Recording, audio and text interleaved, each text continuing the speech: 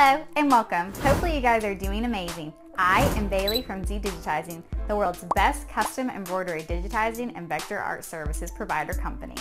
You guys recently asked for a video about the Brother Persona PRS100 single needle embroidery machine, common errors and solutions, so here I am.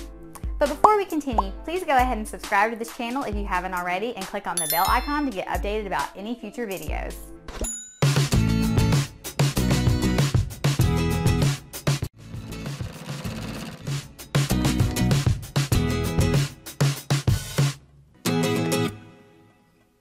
Brother Persona PRS100 embroidery machine common errors. Let's discuss some of the common errors of the Brother Persona PRS100 embroidery machine. Problem number 1. The embroidery design does not sew out properly. There can be a few reasons why the embroidery design does not sew correctly. You're going to want to check for the following issues. Number 1. The thread is tangled. If the thread is tangled, you can use tweezers to detangle it from the hook. Number 2. The fabric is not correctly put into the embroidery frame. For instance, the material is not taut. If the material is not taut, the design might become misaligned or the stitching might shrink. You're going to want to ensure to properly hoop the material in the embroidery frame. 3. Stabilizer or backing isn't used. Use a stabilizer, also known as backing, when embroidering on stretchy or thin materials, materials with a coarse knit, or materials that easily enable the stitching to shrink. When using the optional cap frame, always remember to use a heavyweight stabilizer when embroidering on a cap that is made of soft fabric. 4. The embroidery frame or the carriage is hitting objects. The design might become misaligned if the embroidery frame or carriage is hitting objects. Ensure that there are no objects within the operating field of the embroidery frame. 5. The material is pinched or caught. If you are facing this error, stop the machine and then place the material properly. Number 6. The carriage moved while removing the embroidery frame. The design might become misaligned if the presser foot was hit or if the carriage was moved while changing the bobbin thread, changing the needle, or working near the embroidery frame. Be cautious when changing and reattaching the embroidery frame while changing the bobbin thread, changing the needle, or working near the embroidery frame. If the carriage is moved, turn off the machine and then turn it back on again. The right position of the frame at the time when the machine was stopped is stored in the memory of the machine, and the embroidery frame will return to the right position. Number 7. The embroidery frame is much larger than the size of the design. If so, you're going to want to use an embroidery frame that is closer to the embroidery size of your design. Number 8. The embroidery frame is not attached correctly to the carriage.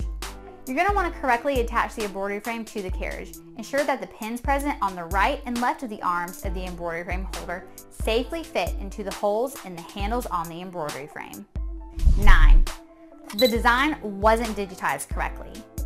The design might require more pull compensation or underlay to accommodate stretchy or even high napped materials. Number 10.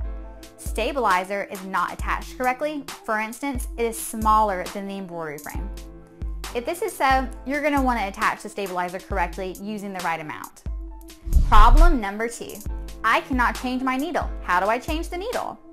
Embroidering with a twisted needle is very risky as the needle might break while the machine functions. Place the flat side of the needle on a flat surface and check that the distance between the needle and the flat surface is level. If the needle is twisted or if the tip is broken, you're going to want to change your needle with a new one. If the distance between the needle and the flat surface is not level, then your needle is bent. Do not use a twisted needle. Turn the machine off. Ensure to turn the machine off before changing the needle or else injuries might occur if the machine begins embroidering. Loosen the needle set screw and remove the needle. Hold the needle with your left hand and then hold the Allen screwdriver in your right and turn the needle set screw counterclockwise. Ensure that you're using the included Allen screwdriver to change the needle or else excessive force applied to the needle will cause it to break. Don't apply extreme force when tightening or loosening the set screw. Don't apply extreme force when tightening or loosening the needle set screw or else the machine might get damaged. With the flat side of the needle towards the machine back, place the needle upwards until it touches the needle bar stopper. Pass the needle through the hole in the presser foot and then use the needle changing tool to raise the needle. Hold the needle changing tool and press the end of the needle changing tool in to extend the needle mounting clamp. Attach the clamp to the needle and then release the pressed area to clamp the needle.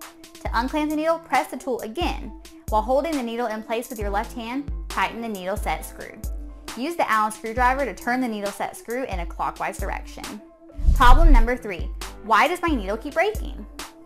there might be a few reasons why the needle keeps breaking. You're going to want to check for these errors.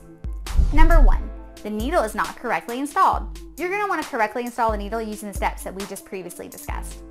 2, the needle set screw is loose. Use the Allen screwdriver to securely tighten the needle set screw. 3, the needle is blunt or twisted. Change the needle with a new one. Number 4, the area around the embroidery foothold is damaged. You're going to want to change the presser foot. You'll need to consult your authorized Brother dealer to do this. Number 5, the bobbin or bobbin case is not installed correctly. Remove and reinstall the bobbin and the bobbin case. Number 6, the upper thread is not correctly threaded. The upper thread is catching somewhere. Pull the upper thread by hand from below the presser foot and check if the thread moves smoothly. If the thread doesn't move, it is not correctly threaded. Thread the upper thread correctly. Ensure the thread is caught by the needle bar thread guide. Ensure the needle is caught by the needle bar thread guide.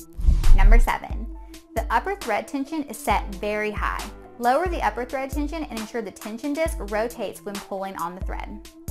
Number 8, the area around the hole in the needle plate is damaged. Change your needle plate and then consult your closest Brother dealer. Number 9, the needle touches or hits the needle plate. Change the needle or consult your closest Brother dealer. Number 10, the presser foot is set very high and is not placed correctly. The needle touches or hits the presser foot. You're going to want to consult your closest Brother dealer for this problem as well. So in conclusion, these are the simple steps for the Brother Persona PRS100 maintenance, as well as common errors and their solutions. Now that you know how to maintain your machine, it is time to start embroidering. Good luck! If you want digitizing services for your embroidery machine with super fast turnaround and excellent quality, go ahead and just click the link below and get a free quote in less than 5 minutes. We offer 50% off all of our services to our potential customers on their first order. Hope it'll be helpful for you guys. And if there are any questions related to this video, you can simply ask in the comment section, and don't forget to like, share, and subscribe to this channel. And finally, thanks for watching.